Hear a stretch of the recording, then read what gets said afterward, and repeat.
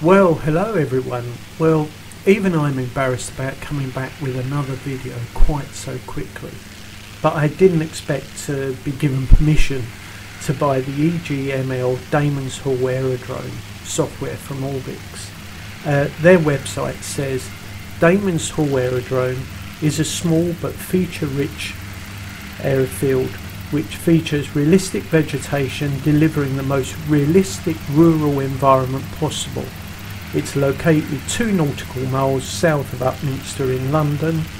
The airfield boasts around 100 acres of grassland, and the ground poly is hand textured to 2 centimetres per pixel, which creates a hyper-realistic flight environment. Well, I could certainly agree that the textures are up to Orbx's usual standards. They are absolutely fantastic. So you can see me backing out here, which obviously isn't the right thing to do, but just wanted to give a nice view of the area. They've done a fantastic job again of the airfield buildings, the low down shrubs, I'm going to say, and bushes, and that for us helicopter pilots. We need that to give the realistic view of height and everything else. Some of the buildings look a little bit, I don't know, sharp.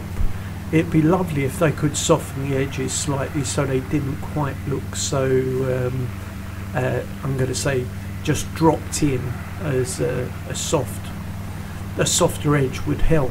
But this little airfield looks great, and it's one that I didn't know was there. We go over the bridge here quite often and never seen any planes taken off from it. So good on them for picking again another local airfield, which is absolutely ideal for helicopter pilots and small planes.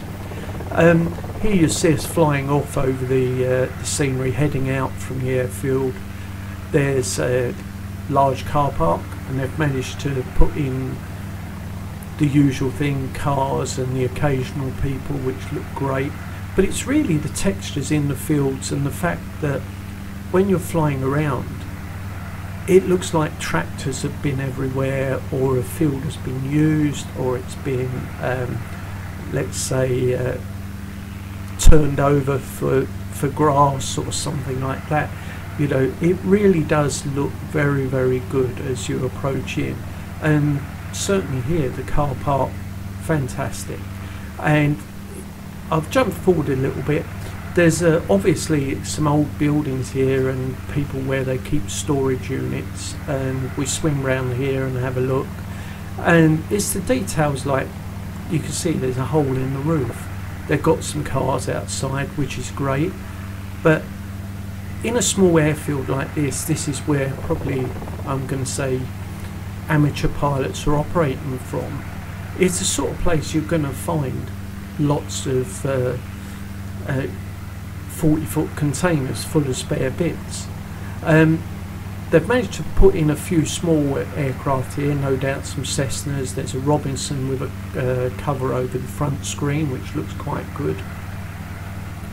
And as we fly forward here, if we head out right in a moment, we'll head out to the main airfield strip.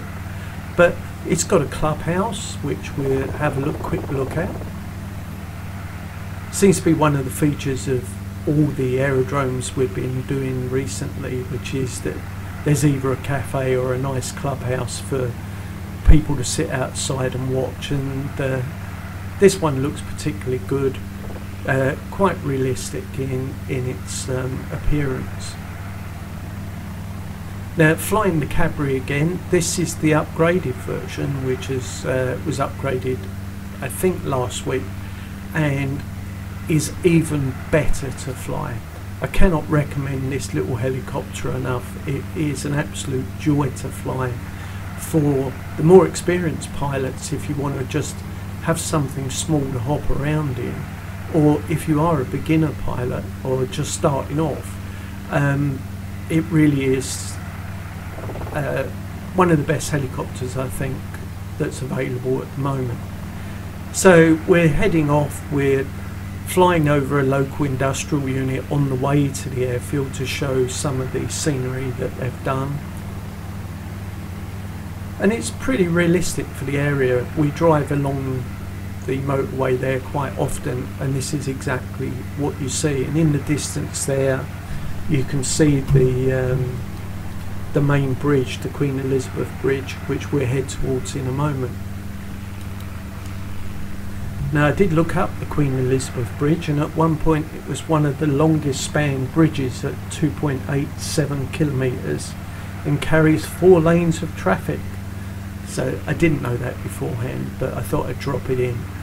And here it just shows, just for a brief moment, all that hovering practice in those previous videos pays off, just until I get to the end here, where I slightly lose it and go off a little bit to the right. But then we head off towards the Queen Elizabeth Bridge and have a look.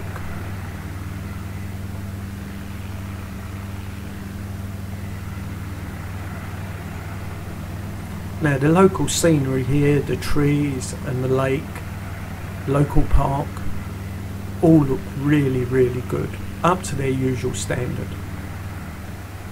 And here we are, joining the motorways leading into the Queen Elizabeth Bridge.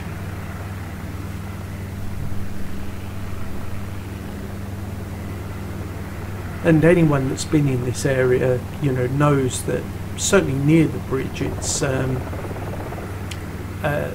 pretty industrialised. There is lots of green space, but there's also a lot of industrial units and work going on in the area, and they seem to have put all the buildings in what I would say is the main places, certainly that I remember coming in. Now, once again, we've got autogen traffic. Doesn't quite match in with the bridges yet. We can see here that there's a sort of part where it joins up and then disappears. Must be very difficult for them to get it to work and blend in completely. But as we go over the bridge, I think it's a fantastic view. They've done a good job. They've rendered it quite well. And certainly for the small helicopters like the Cabri and that, flying around this area, absolutely ideal.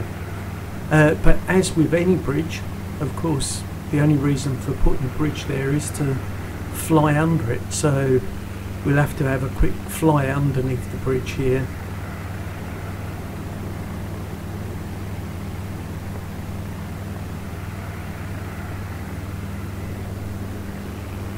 And as you can see, the water texture, the edges, all blending in really nicely. And I think, well, yeah, we needed a bit more to get under there in time. And here's an outside view just to show going underneath.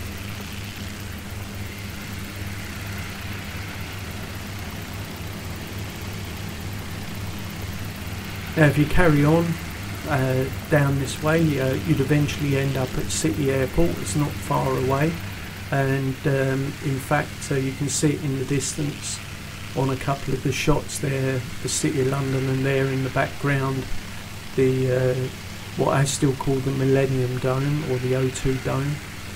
And just a bit of advertising there for Wonky Joystick Productions. Don't forget to subscribe.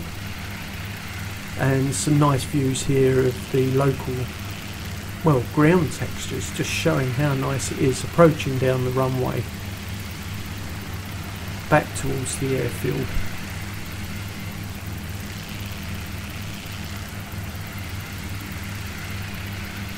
I think, again, fantastic job. The only problem I have is that, you know, I live in the south and these airfields are coming up, and I'm wondering what the total bill eventually for me getting all the airfields I want in the southern area is going to be. It would be lovely that if Orbx did something like buy so many airfields in a certain area and get a credit note against it, because it's going to end up being quite expensive. And there, what a touchdown. All that practicing recently paid off. So again, thank you for watching. It's only a short video. Please subscribe if you can. and have a great week.